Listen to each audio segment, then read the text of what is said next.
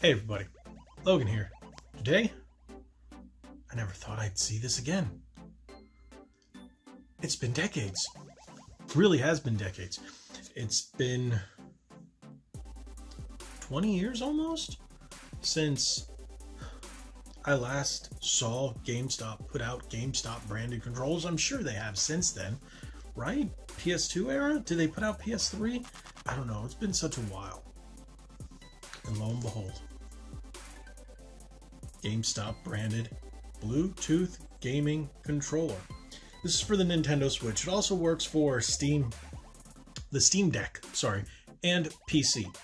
I'm not going to cover it for those because it's just another controller. There's billions and billions and billions of controllers.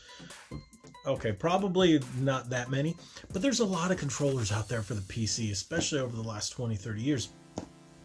I don't know how many you can just Google something and then, or search them on Amazon. There's tons of them.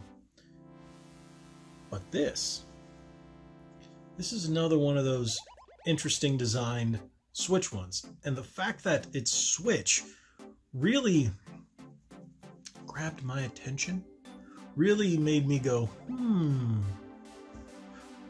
the thing is, these are a little pricey for what I think they are. For what I think they're worth. Let's put it that way. $47.99 if I'm not mistaken, or $44.99. I had a certificate, it still cost me 40 bucks. But that's why I do these. I do these for you guys so you don't have to buy them. Supposedly, it has all the features of the Switch Pro controller minus amiibo support. We're going to open this. We're going to examine just how it looks, see if it's any decent, see if it's worth your money. I'm skeptical. Let's hit that intro and unbox this and test it out.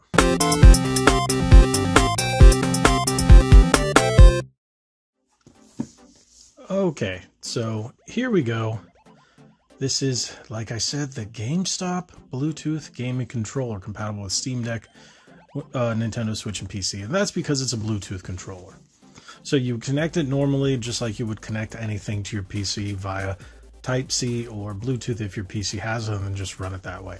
So we're not gonna really cover it that way because it's too simple. We're only gonna cover the Switch aspect because, like I say in all my videos, where people ask, does it work for PC?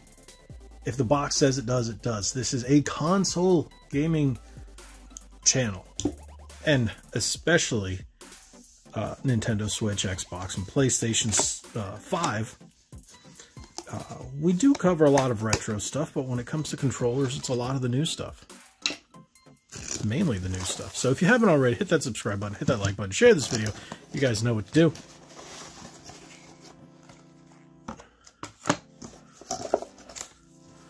All right, pretty simple looking components. Ow. That cardboard keeps jabbing my fingers.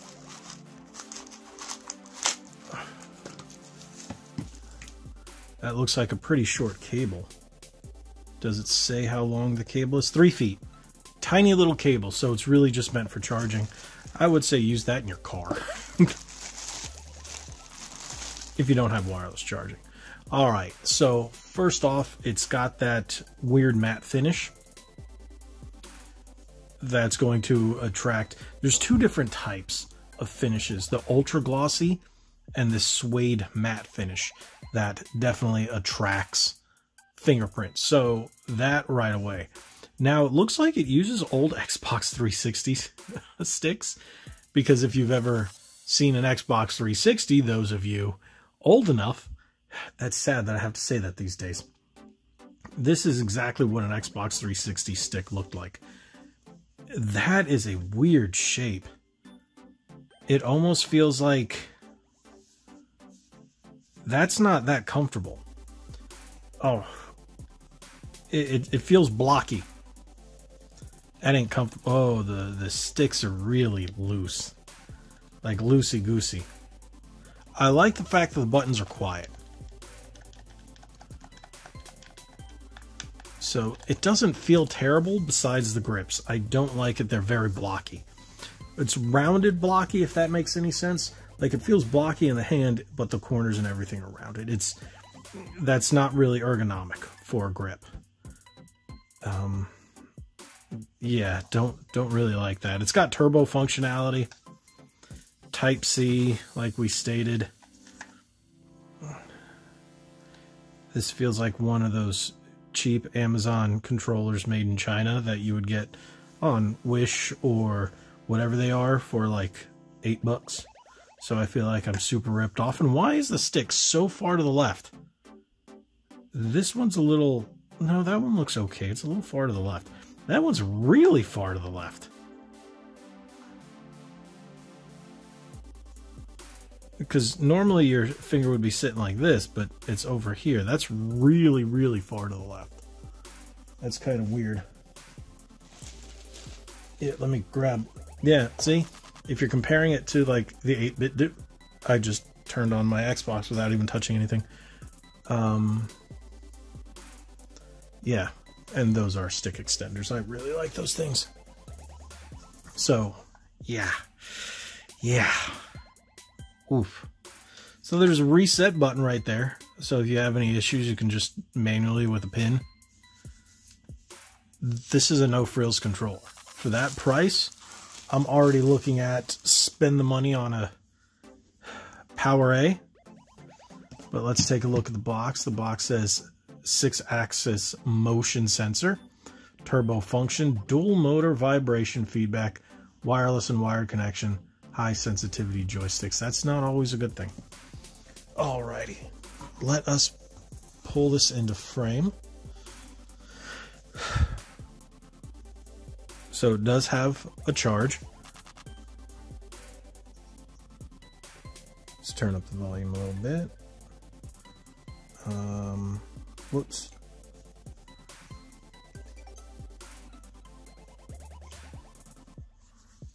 Alrighty. We are going to try this like we normally would right out of the box, and if it doesn't sync, we'll look at the instructions, because what's missing here? What's missing? A sync button.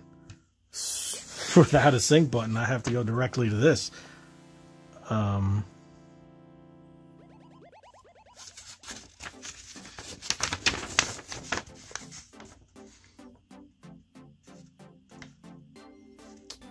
Bluetooth pairing.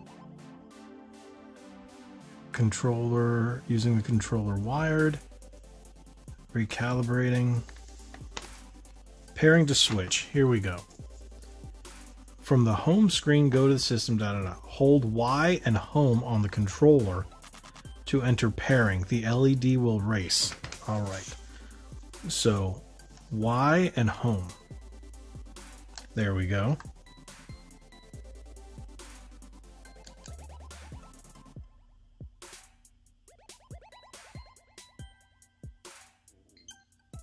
Okay, it took a little while, but it recognizes it. Let's see if you can see that a little better. It recognizes it as a Pro controller. Alrighty. Let's see if we can get a little better. Whoops.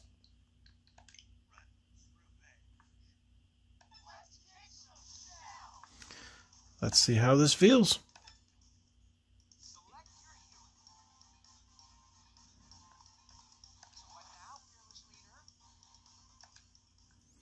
The best version of the Turtles, by the way. This in the OG movie. It's back to 3.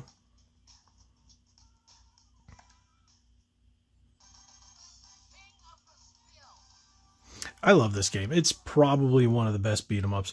We're going through a beat-em-ups renaissance now, it feels. But that's always a good thing.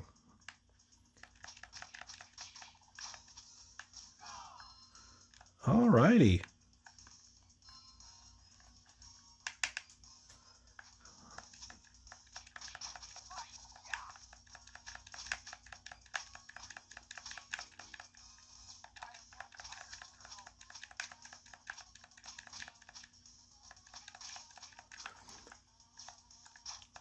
So the buttons are a little clackier than I expected after just testing it out right away.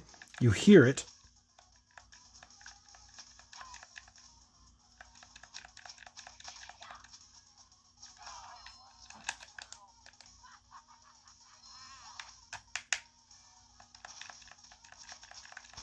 There's no input delay on the sticks.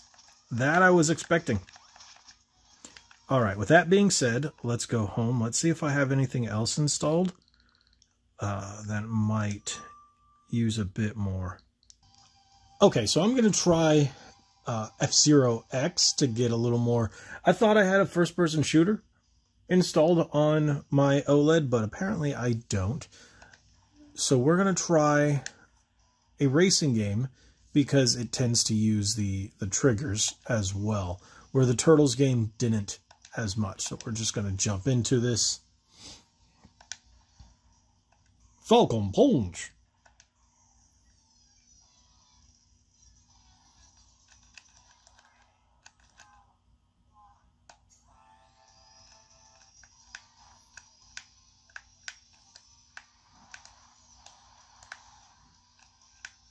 Okay. Of course, I picked the one racing game that uses the... Okay, there we go. It feels weird. Sticks are really responsive.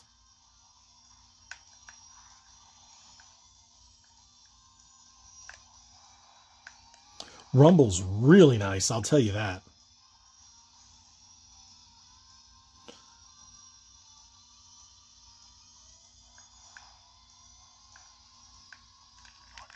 Okay, so with that being said, I think it's an okay controller.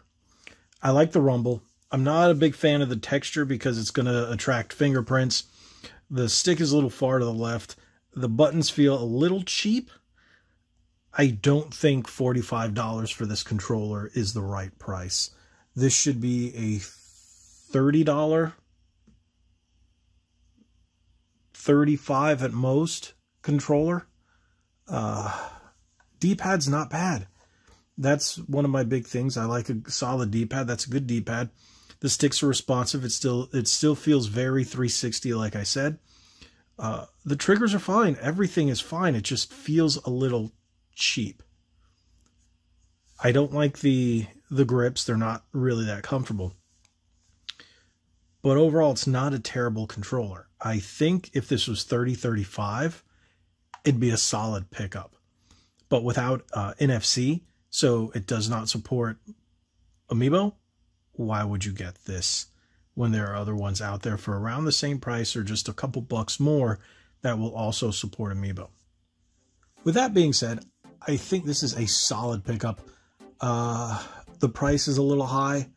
It's not terrible. It's not great. If you can get it for less, it wouldn't be a bad controller to pick up if you are in the market for one like this that is multi-platform in terms of PC and Switch, and you want to use it with your Steam Deck and you don't mind the GameStop branding. It's all right. It's just the price that is a massive hindrance. I think anything above $40 is too much for this controller. $35 I think would be spot on. That's how I feel about this controller. Some might say yay, some might say nay. I feel like this should be a $35 controller or less. $30 would be nice. But a lot of wired controllers these days are coming out around that price. So maybe, maybe I'm just old. I don't know. But with the lack of NFC, I really think that it's a little overpriced. And the build quality. Yeah. I think I'm going to leave that there. Hopefully this helps